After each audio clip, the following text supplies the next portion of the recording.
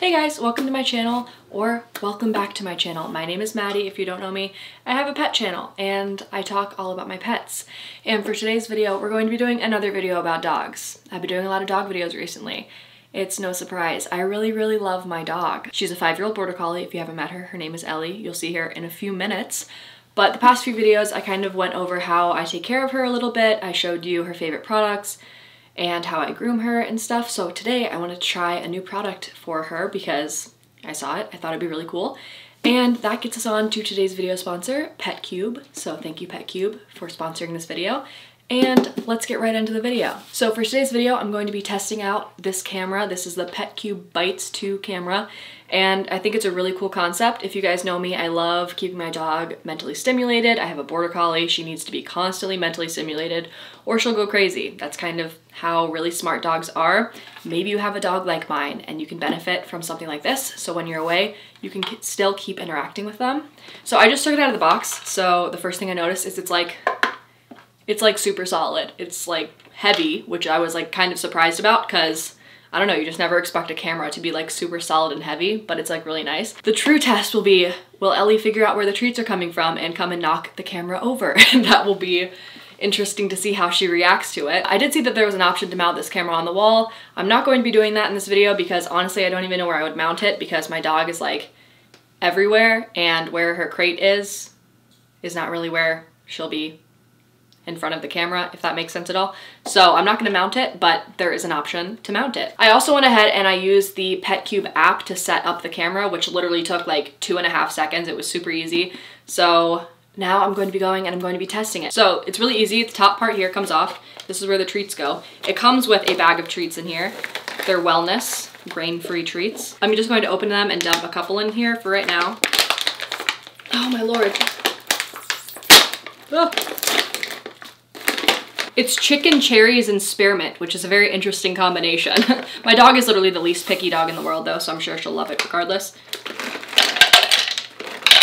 You can use whatever treats you want in here. It can fit larger treats, it can fit smaller treats. So if your dog has a favorite treat, you can put it in here, or you could break them up and make them even smaller. I will probably always be using small treats because the only treats I use are like tiny. I like using smaller training treats for Ellie. Stick that baby on there and we're gonna go set it up. So I'll be right back with Ellie. So we're in my bedroom. Ellie's right here. She knows something's going on.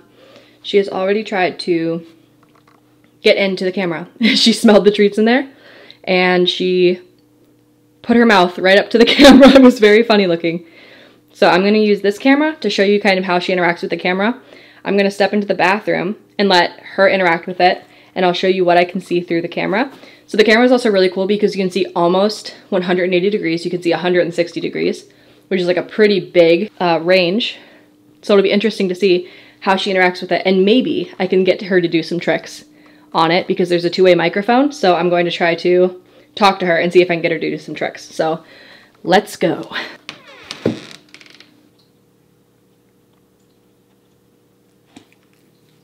Ellie, come here. You want a treat?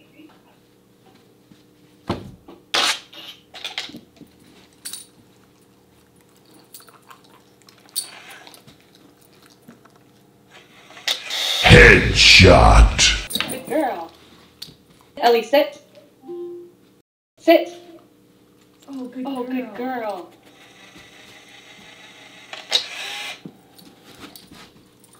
Ellie, lie down. Lie down. Good girl. Ellie, down. Ellie, get back. Back. Yes. Roll over. Roll over. Roll over. Roll over, Ellie. Roll over. Yes, yes, good girl. That was crazy. Good job. Good girly. Like that. You're so smart. You're so smart. So how do I get them out? How do I get them out of there? Good girl. Good girl. Roll over.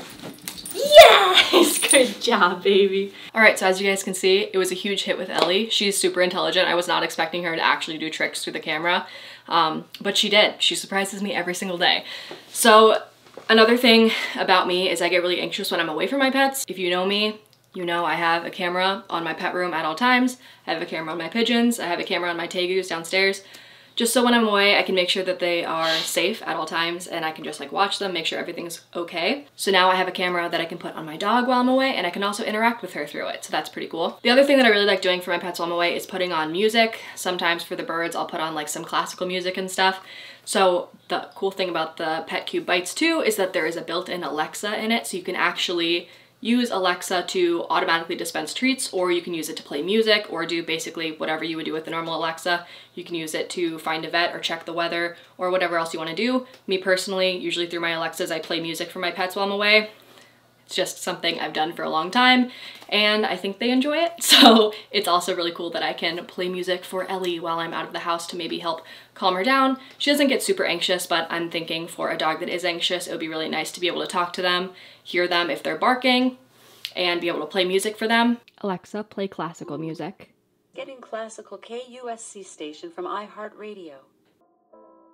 The other super cool thing about the camera is that there is pet motion alerts, so you can get an alert if they are active or if they are making sound. It will also alert you, which is really cool because if your dog is wandering the whole house and they happen to wander past the camera, you can get a notification and you can go and interact with them or check on them and make sure they're okay. You guys can also get a Petcube subscription if you are interested in it. It's a yearly subscription that allows you to go back and look at videos that were taken by your Petcube.